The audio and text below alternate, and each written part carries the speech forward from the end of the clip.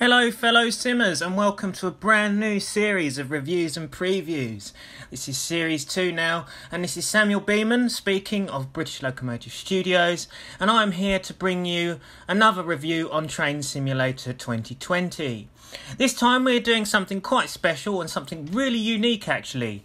I came across this website looking through a load of Facebook community pages and all you lovely people commenting on the posts, and I came across this website called Wayside Works, and on their website they contained a few reskins actually and routes like this one, which is the Wellow Light Railway, which I'm showing this preview on. And then I come across a model of a locomotive, and this so happens to be the Ruston 48DS locomotive, which I was quite shocked and stunned to see. And I saw that somebody was making this on the community pages, this locomotive, and then to find it and finally get to have a go at it is fantastic. So without further ado, let's unpause our game and get into doing this review of the locomotive itself. Okay, so here is the Ruston 48DS locomotive. Now these things are really cute actually. I mean, look how small they are. I saw one of these. Now the first time I ever saw one of these in reality was at the Colne Valley Railway actually, because I was actually working on one with a friend. It was said to be ours. It probably would have been ours if we could actually get it to work.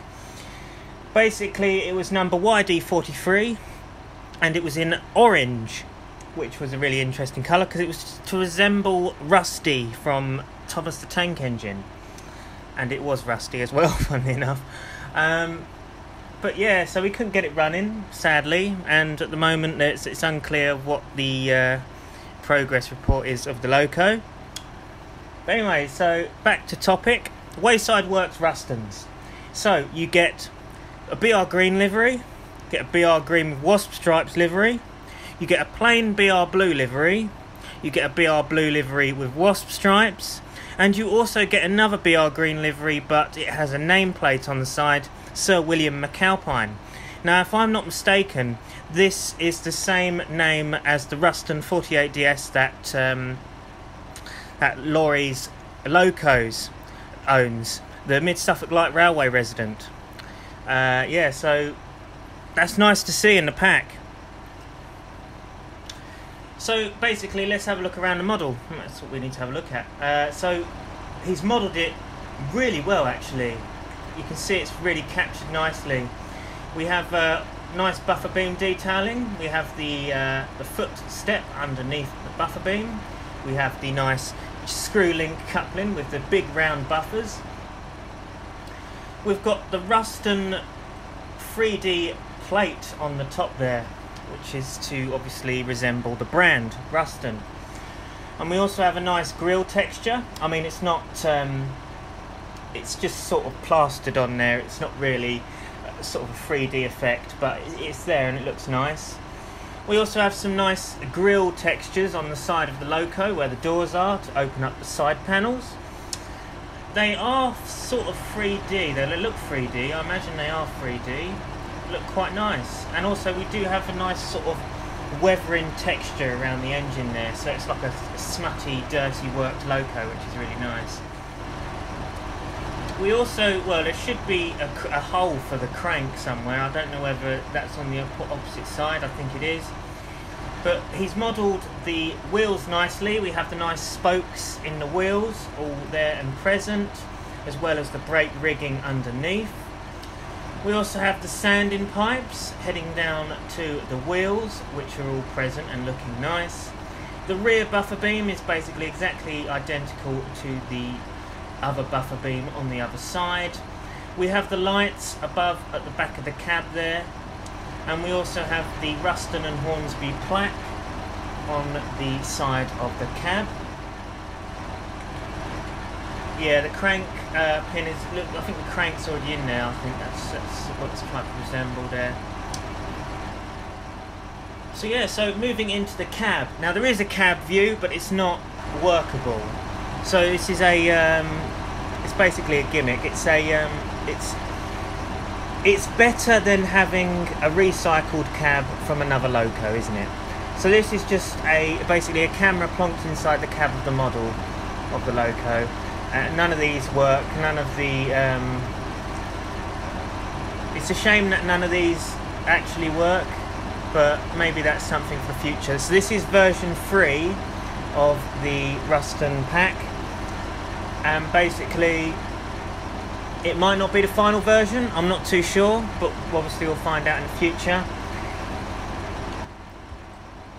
But I mean, overall, I mean, for an attempt of making a locomotive model, I mean, to make a loco model in Train Simulator, it must be very complicated to make, and it must take a serious amount of time to make something like this.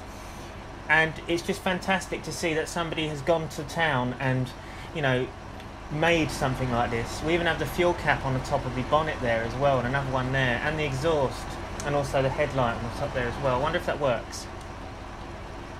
No, sadly we don't have any working headlights at the moment as far as I can see. It's just a bit of a shame. But yeah, so anyhow, we've had an overall look at the model, so let's see how she sounds. So what we're going to do is we're going to go and shunt some wagons over here. So this is the Wayside Works Wellow Light Railway. It's based on a sort of a short, small, industrial preserved heritage railway that runs from Wellow to Shepton. And yeah, it's an okay route. It's quite nice. It's not fantastically detailed. I mean, there is things that I would say that is very underdeveloped, but I think this very well could have been one of their first routes, or if that the first route they've done. But like I say, you know, there is quite some barren areas that could use with a bit of work, and yeah, sorting out to look more detailed and that, because it is kind of lacking in scenery wise. But I mean, it's good if you've got a low spec computer and want to run a route that, you know, doesn't take up so much of a frame rate. Anyhow, let's get moving. So we'll put her into forward,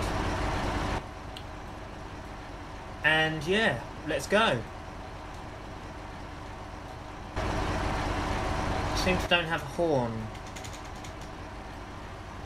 Don't know why that is. I seem to not be moving. That's interesting. Yesterday it worked. Okay, my keyboard has decided to...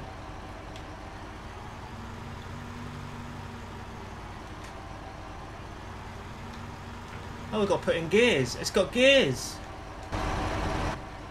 Okay, so the horn isn't working today. I don't know why that is, but the horn worked yesterday. I forgot this is a gear worked loco. Oh, that's really good how he's done that. I must admit, I give him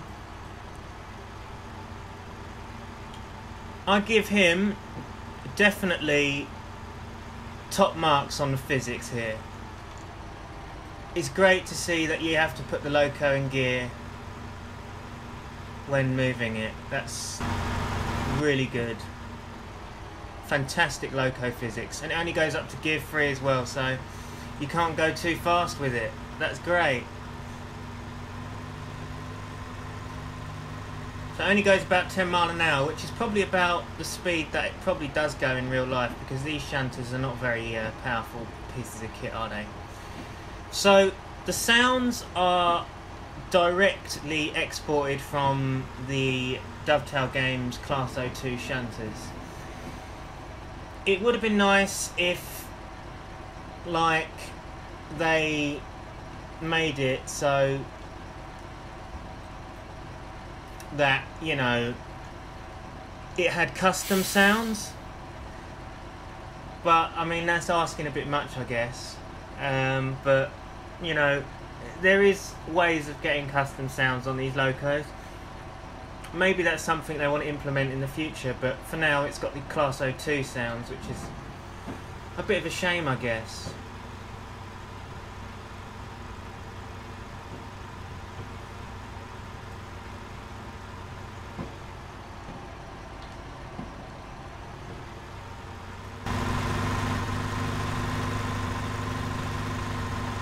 And it's nice to see a cab view of sort, isn't it? Like, it's better to have a cab like this than to have another loco's cab instead.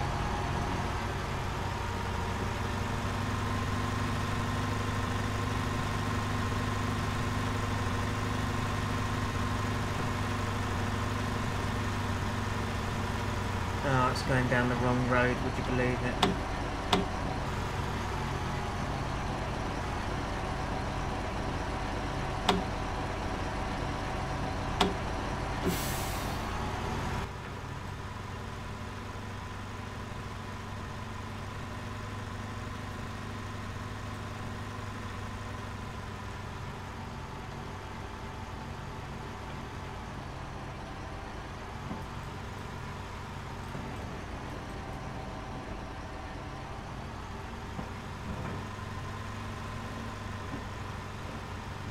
That's not very prototypical driving there, guys. I'm just trying to speed up the video a bit by, seeing how it drives, interacting with wagons.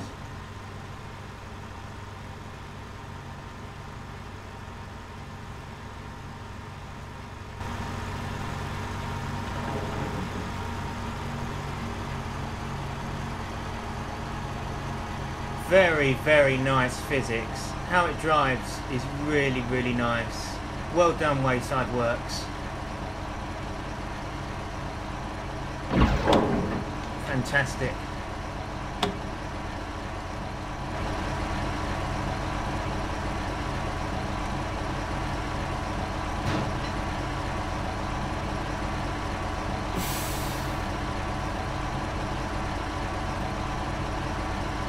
Released. We don't seem to have horn working at the moment. Oh, it works. Oh, cool. Look at that. Now, I reckon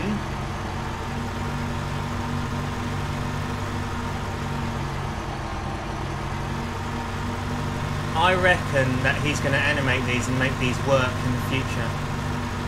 I reckon in version 4, because I imagine that version 3 isn't the last version, that he'll get these. See, it's got brakes. That he's going to get these, all of these controls actually working.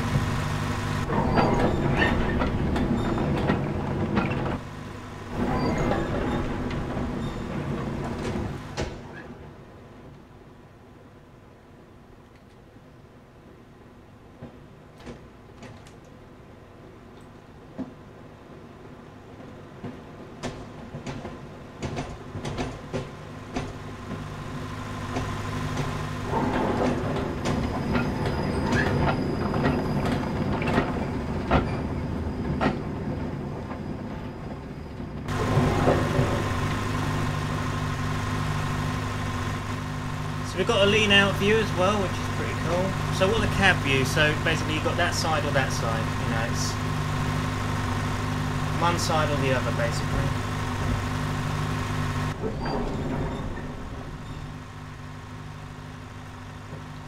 Got cab light? No, I didn't think so. So lights and stuff are yet to be implemented, it seems. So you've got no cab light, you've got no headlights, and we haven't got a fully functional working cab yet. So this is something that probably what the lads at Wayside Works are still working on.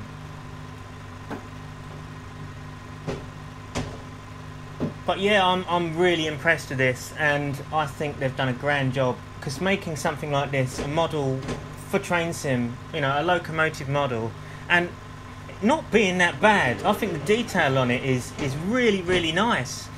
They've done a really good job on it, but to make something like this for train sim, it takes so much effort and so much time, and I think the guys at Wayside Works have done a grand job on the physics, the overall look of the model, and yeah, well done guys, seriously well done. And yeah, so anyway, this is where we're going to end our video, I think. So thank you guys for watching this look at the Wayside Works Ruston 48DS locomotive. I hope you enjoyed watching this. I'll post a link in the description of the video of where you can download these Ruston locos, and a link to the Wayside Works website.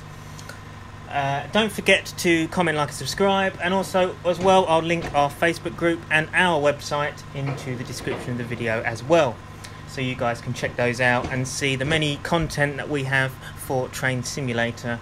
And also the UK Train Sounds website is also can be found on the BLS website as well, and that's where we do the Train Z sounds for the Train Z series. Anyway, thanks for watching guys, I hope you enjoyed the video, and goodbye for now.